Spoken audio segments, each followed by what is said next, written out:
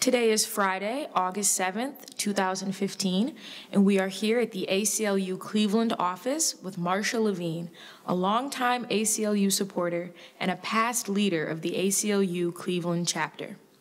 Marcia has dedicated her career to supporting a variety of social justice causes, including civil liberties and especially women's rights. Your interviewer today is Kyra Schoonover, intern with the ACLU of Ohio. Marcia, thank you for being here today. I'm glad to do it. Let's start out with a few background questions. So where were you born? I was born in Lorain, which is about 25 miles west of Cleveland. It's a steel mill town, or it was when I lived there. It's fallen on hard times since then, but it was a very different place to grow up than Cleveland. It's a small town. Tell us a little bit about your childhood. What values were especially significant in your family? Well, my family was a committed Jewish family, and the values that go with Judaism have to do with responsibility for yourself and other people, and the focus on the world as it is now, and what it needs to be better and to be a safer, healthier, better place for people to live. Are values that come out of Jewish philosophy. How did growing up in Lorain influence your perspective on civil liberties issues? Lorain was a really interesting city because it was a steel mill town and had all the surrounding industry that supports steel making. It attracted a wide variety of immigrants from countries all over Eastern Europe for the most part. So it was probably the most diverse community you could grow up in if you're only thinking about white people. It had a very small African-American population. And not until after the war, after the Second World War, was there a Spanish-speaking community. So the community I grew up in was at one time, there was a street in Lorain that had more churches per square mile than any other street in the country. And each of them was a church, and our synagogue was also on that street, but each of them was a church from a different part of Eastern Europe. So there was or all over Europe, really, because there was an Irish Catholic church, but there was also a Polish Catholic and an Italian Catholic, and so on. So that diversity was very enriching. But also it sensitized me to differences because we all went to school together. There was just one public school in our neighborhood. The city had only one high school, so we really did all go to school together. So it was a very kind of supportive place to be who you were and to practice your own traditions. And I think that sensitizes one to the idea of civil liberties in general, as lived, not legally, but as people live in the communities they live in and do what they do, that all of that was accepted. So I think it had a big influence on me. Where did you attend college, and what degree did you receive? I went to Northwestern University, and I went to the School of Speech with the idea that I was going to be a speech therapist, which turned out to be not a good idea at all, too much science for my taste, and ended up with a degree in Bachelor of Science in Public Speaking. How did you decide to attend Northwestern University? I think I was heavily influenced by the fact that my older brother went there, and at the time, it seemed to me that a Big Ten school was what I wanted, and so all the schools I applied to were fairly good-sized, Wisconsin, Syracuse. And I think I chose Northwestern because my brother had such a great experience there. What was the university like at that time, demographically and politically? Well, it was an era in which there were Jewish sororities and fraternities and everybody else. So Jews were not accepted in the other fraternities and sororities. So that was a factor. It had a history of being a very conservative place. But there was I almost call it a subculture of liberals that I was attracted to.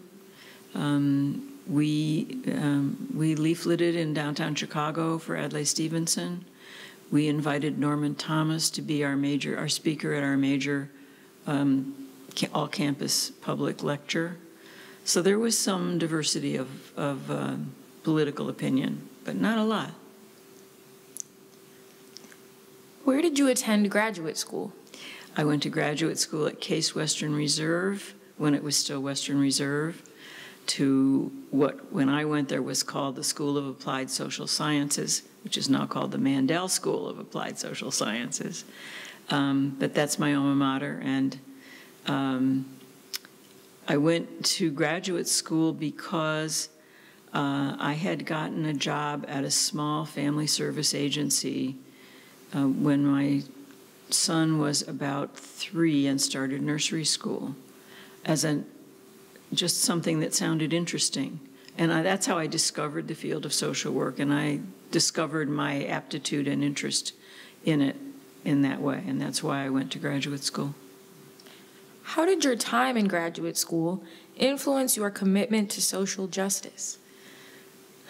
I don't know so much if it was my time in graduate school, except for the education I got in the history of social welfare, and what I learned, which I hadn't known really statistically as a matter of fact, about the percentage of people in our country who were underfed, underhoused, lacking opportunities and all of that. That's part of the education of a social worker. So it fed my interest in finding ways that were helpful to people in their lives. Although that's not the kind of work I did directly. I really was a counselor doing a clinical practice when I was working. You started working at the Jewish Family Service Association, or JFSA, in 1966. What is the mission of JFSA? The mission of JFSA is strengthening families, strengthening the community. And one of the observations I've made about that is probably 3/4 of all the organizations I've worked for as a volunteer in the nonprofit sector have a mission similar to that. Even IdeaStream, their mission is strengthening the community. Tell me about the work you did while at JFSA. I started out as a counselor. I was working with individuals and couples. And during the time that I was there was the era in which the divorce rate began to climb dramatically. So in the late 60s and early 70s is when divorce became really possible. The laws were a little less punitive. And subsequently, they became much less punitive and became unnecessary to say that somebody was a bad guy if you wanted to get a divorce, which is how it had been. And what I observed in my work was, one day I said, you know, I have had 4 women in the process of divorce in my caseload today, just today. There has to be some more effective, efficient way to not say the same thing 4 times over, because their issues are the same. And so I started with the guidance of a woman on our staff who was a specialist in group services. I started a group for women in the process of divorce. So that became a very big part of my practice. We did a group for some 10 to 12 people, maybe 2 or 3 times a year. And at a point in time, it seemed only that you could have women, but then we thought about, well, why couldn't you have men and women in a group for people in the process of divorce? Because the fact that if they weren't going to be couples, if they were going to be men of one couple and women of another couple, so they wouldn't be doing their fighting in the group discussion, it was very supportive for them to hear a man's point of view and a woman's point of view about what the process of divorce was like and what their concerns were. So we did that for a while, and then we had a variation where we also had another group at the same time for the children, kids under 10, about, I think it was, so that they could have an opportunity to talk about how they felt, what they were thinking, what it was like for them, for their family to be parents to be getting divorced. And that was very effective. So that occupied quite a while in my career as a part of my counseling practice. How did you first become aware of the ACLU? What drew you into the organization? What drew me into the organization was my second husband, Harold Levine, was just early in the first year or so of our marriage, somebody came to him to ask him for money for the ACLU office in Cleveland. And at that time, the ACLU of Ohio office was in Columbus, and other organizations in other cities in the state were chapters. And the pitch for asking for money was that the office didn't have enough money to run itself in Cleveland. And they were asking him for the enormous sum of $50, which stunned him. He thought there had to be something wrong with that thinking, if that was the amount they were asking for. And he got involved in the fundraising so that the Cleveland office could stay open, and he stayed involved in fundraising for ACLU for the remainder of his life, actually, which is about 20 years longer. So I had known about ACLU. You know, those are things you say, how did I first hear about the ACLU? I have no idea. But I do think, I was reflecting on this, I think my brother was a supporter of the ACLU. He's 5 years older than me and a big influence on me, and I think I heard about it from him first. But then, you know, as Harold got involved, I got more involved. And that's how it started. As you mentioned, your husband, Harold, was also a very dedicated member of the ACLU. Tell me a little bit about your shared interest in civil liberties issues. There was something for Harold that was core about fairness, and that translated for him in terms of civil liberties as what was right was just right. And he wasn't broad-minded about his ideas about right and wrong. And I think that the ACLU's approach of really taking up the issues of people who were being treated unfairly made sense to him. And I think if you're a social worker, the ACLU makes sense to you because you see people who, it may not be a literal legal civil liberties issue, but you see people whose lives are in trouble from no fault of their own sometimes. So the way the law works in favor of or against people becomes a major issue. In 1981, you were part of a team of people that helped bring Judy Chicago's art exhibition, The Dinner Party, to Cleveland. What was your motivation for working on that project? Well, there's another longtime ACLU supporter, Mickey Stern, and Mickey had seen The Dinner Party on exhibit in one of its first exhibitions. And she came home from that and said, you have to see this. We have to bring it here. It has to be seen. There's been a lot of trouble getting it exhibited. Places that had agreed to exhibit it were backing out. They were hearing about controversy that was being made out of nothing. And museums are notoriously conservative, so they weren't going to risk their reputation on something that might be controversial. So Mickey organized a little cocktail party at her house, and she showed a film that's called Right Out of History, The Making of the Dinner Party, which was a documentary of how the dinner party was made, the studio that Judy Chicago created, the people who came into her studio to do both the needlepoint and the ceramics work that are part of the art of the dinner party, and especially the people who came to the studio to do the research on the history of women in Western civilization.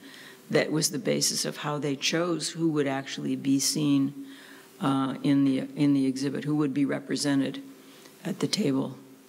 So it's Mickey that did that. And we got both Harold and I got very excited about the artwork, but especially about what it stood for, about the absence of women's history in our education, in just the general media. When I saw the women whose names were, there were 38 women, 39 women who were pictured at the table, and another almost 1,000 women whose names were inscribed on the floor, which was the base of the table. And I looked at those names and said, I'm uneducated. I don't know who these people are. And I have suffered in my life from the absence of those kinds of role models. The absence, which is a big part of what Judy saw when she got the inspiration to do the dinner party, is the absence of women in the history of art, in the history of politics, in the history of science. It's not that there weren't any. It's that the people who write the history say what goes in the history. And for all those centuries, it was the men who wrote the history. And so it was a history of men's accomplishments. And that's what most women of my age didn't know when they were growing up. So it was very important. That is how I got the reputation of being a feminist, because I just kept talking about that everywhere. It wasn't so much what I did, but it was what I said about how life for women is different if they have role models of accomplishment.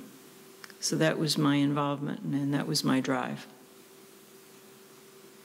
Tell me about your role as president of the Cleveland chapter of the ACLU of Ohio in the 1990s.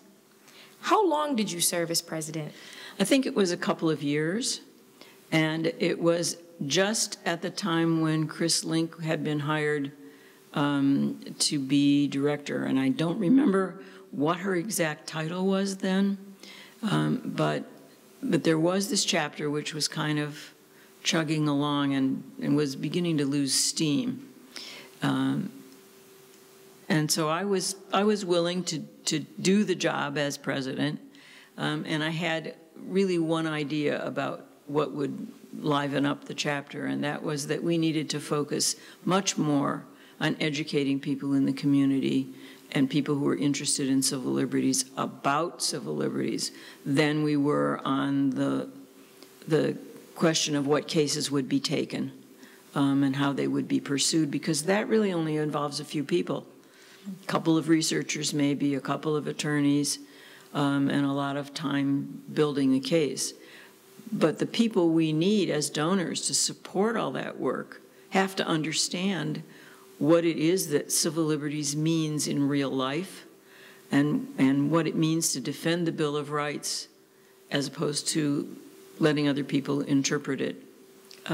So the whole idea of broadening the base, of bringing people into the ACLU who weren't lawyers, but who would, if you could explain it to them, have a real interest and a commitment to seeing that the ACLU survived and thrived. So that was my one big idea. Can you describe the relationship between the Cleveland chapter and the Ohio affiliate in the 1990s? Yes. Because the office in Columbus was very engaged in legal work and in advocacy in the legislature, and not in broadening the base as much. And the Cleveland chapter had a different point of view about what the state should be doing and was about doing that, about the education and broadening the base and outreach.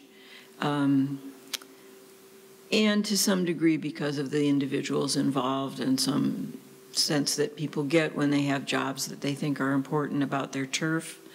There was a lot of friction at the time about who was in charge of what and who could do what, and it probably impeded effectiveness, especially in, I think, donor development and fundraising, and it was never anything that was public. but I think every organization survives not just on its public work, but on its infrastructure and the ways in which it can be and is supported by the staff who do the work. And that was, I think, where the toll was of that friction. How do you view the modern-day ACLU of Ohio in contrast with the organization from 20 to 30 years ago? Well, this is where I give all kudos to Chris Link.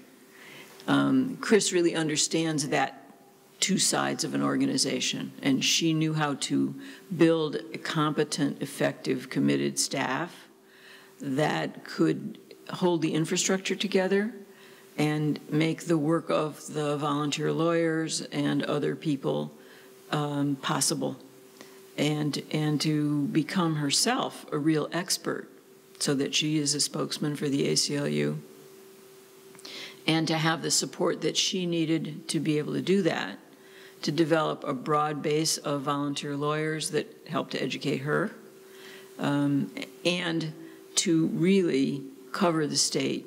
I mean, I don't know how much time she spends traveling or did spend, but in that period of development, just going from community to community, finding the donors, helping those donors find other supporters, revitalizing chapters all around the state and communities outside of Cleveland.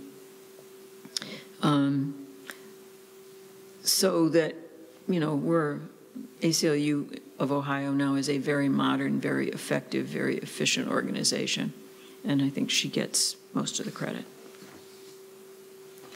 You are a passionate advocate for women's rights and the idea of women-centered philanthropy.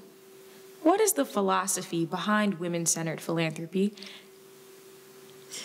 So you have to know the history. If you go back far enough, our history in this country and our roots in Europe, men owned property, men earned money, men supported their wives. Women did not own anything. If you go far enough back, men were really seen as owning their wives and children. And history has meaning. That philosophy, the fact of it kind of diminished. The philosophy that men were in charge, and that women were expected to do what they were told in an era when very few women worked or had their own money, when very few women inherited money from their families. If there were men, the men inherited the money. So I really was growing up in an era of crossover, of change, when women did begin to work. But still, when I went to graduate school and went to work, my father told me that I would be sorry because my role as he didn't say it in this language, but my role as a woman would be diminished, and that would be a problem for me. On the other hand, my mother said, go for it.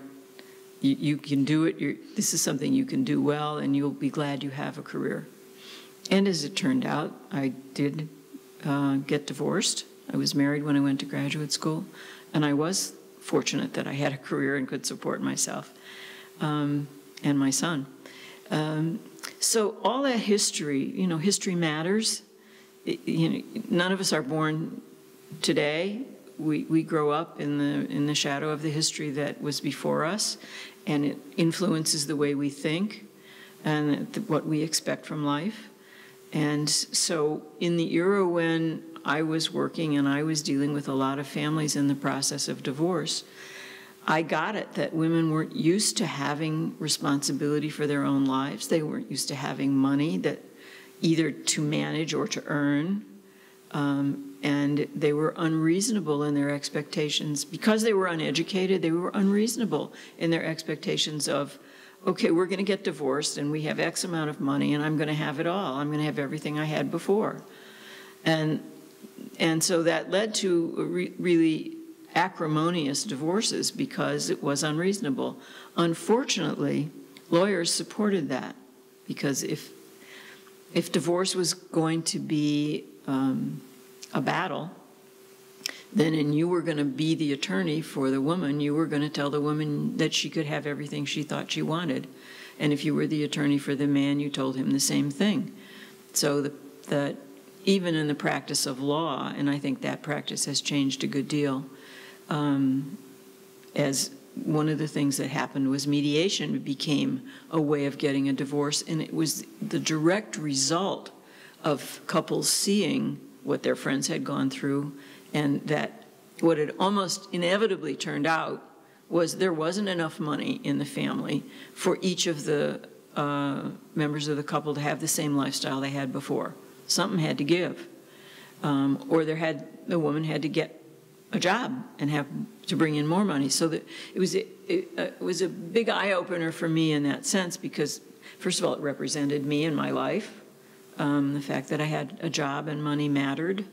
The fact that my parents had taught me about money and helped me learn how to manage money. I still didn't know what I needed to know, but at least I had a better foundation than a lot of women I met. So the idea that women would think of themselves as in charge of themselves and not as somebody's daughter or wife just got to seem very important to me, that women could be who they were in total, in whole, and not just in the part that would be acceptable to someone else's idea. That's how I became a feminist. And how I applied feminism to women's lives, real women's lives, not just historically. What organizations have you been involved with that relate to your interest in women's rights and civil liberties? Well, as a result of my work at Jewish Family Service and the experience I had with women in the process of divorce, I helped first the agency start a series, no, the other way.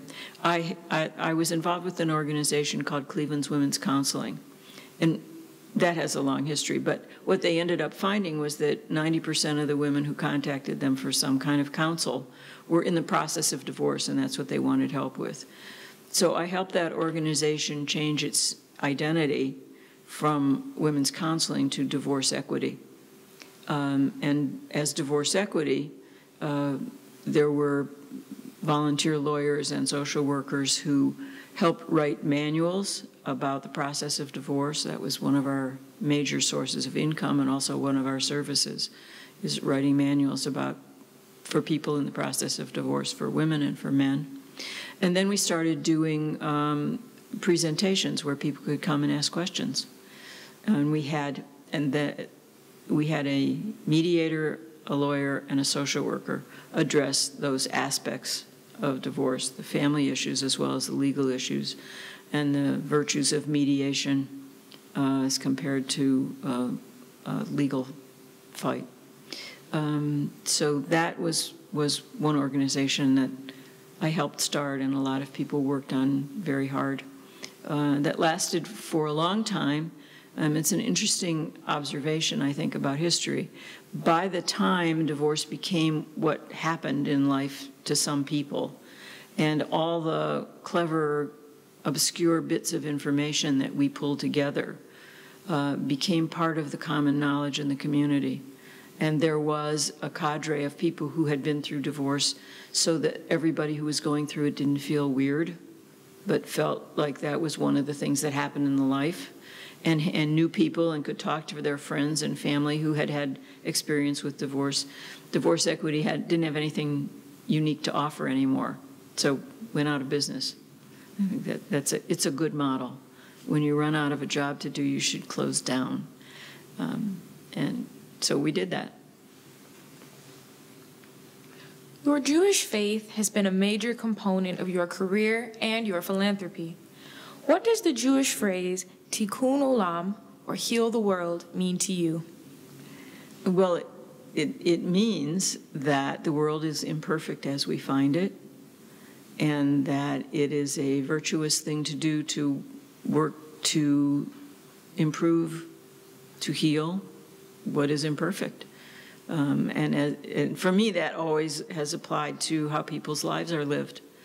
And so as in civil liberties, where people are treated unfairly under the law, as in personal life where people don't have the competence or the understanding to lead their lives in a way that gives them satisfaction.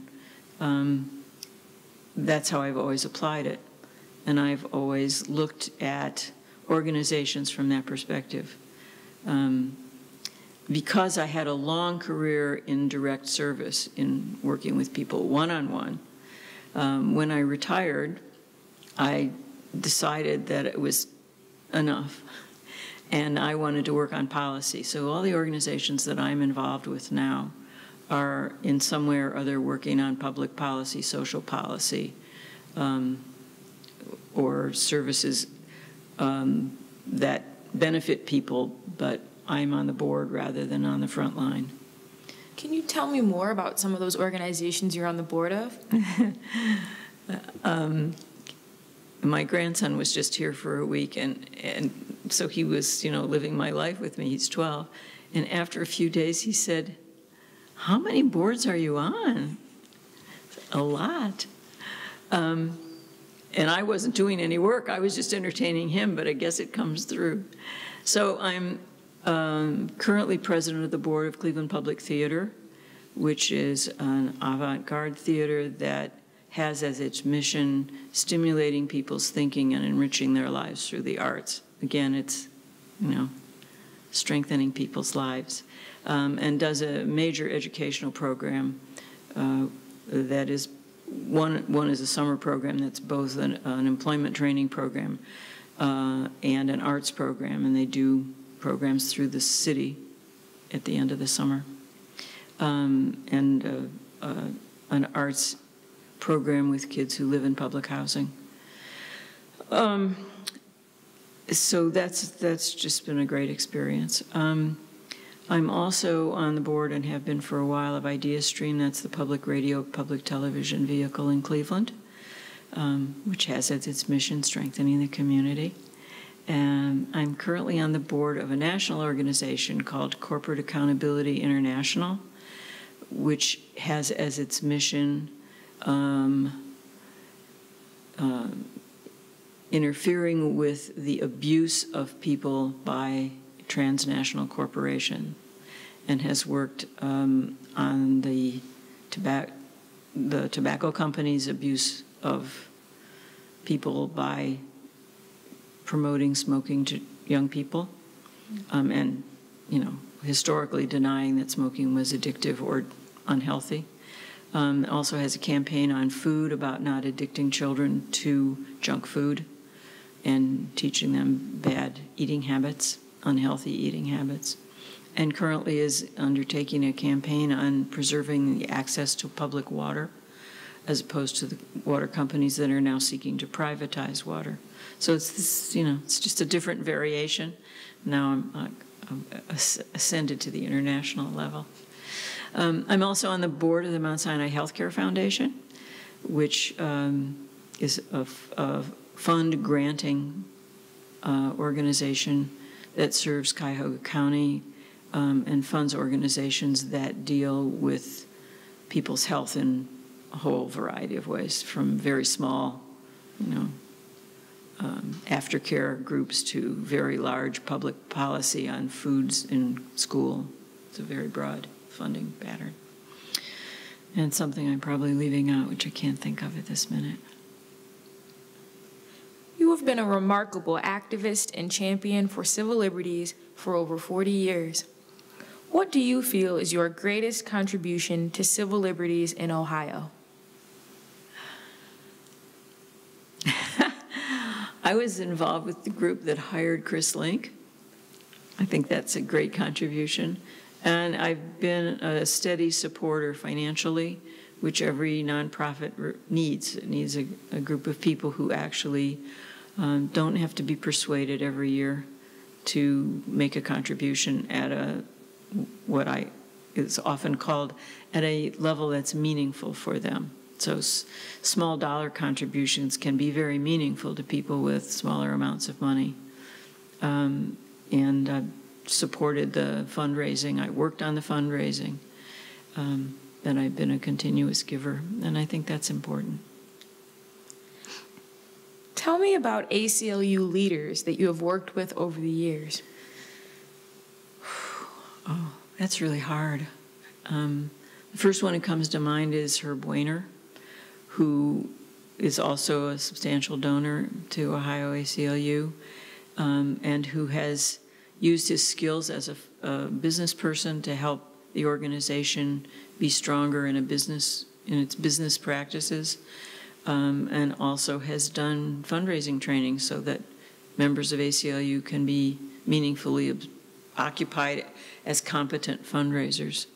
I think of Al Stern, who, when he retired, took up as his retirement career legislative advocacy for ACLU and did that as virtually a full-time job as a volunteer. A number of lawyers that I know who have worked with ACLU, and I'm afraid to start naming them because I'll be in trouble. But people whose livelihood comes from their law practice, who volunteer their professional time to take cases for the ACLU and handle them as competently as they would if it were income-producing cases. Because that's the backbone of ACLU. If we don't have that, we could never afford to pay for the kind of legal time we need. So all of them, whoever they are, that I've known over the years have been outstanding people. Thank you so much, Marcia. My pleasure.